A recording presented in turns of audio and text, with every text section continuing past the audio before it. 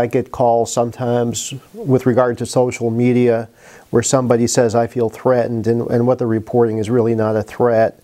It's that somebody called them a name or something like that, which doesn't quite count as a threat.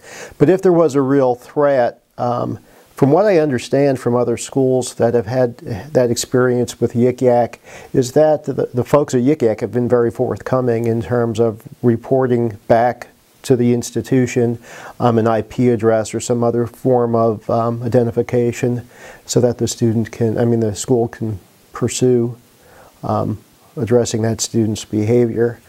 I think our first and foremost response is to do whatever we need to protect our students.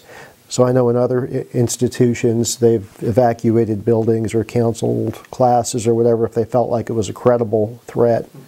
And there's a committee of us that would discuss that to determine if that's something we should do.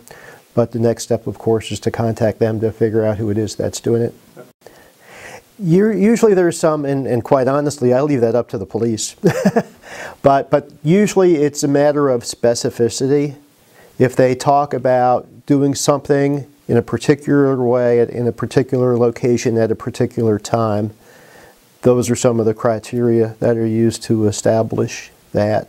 Not the, I'm going to get you all kinds of non-definite threats.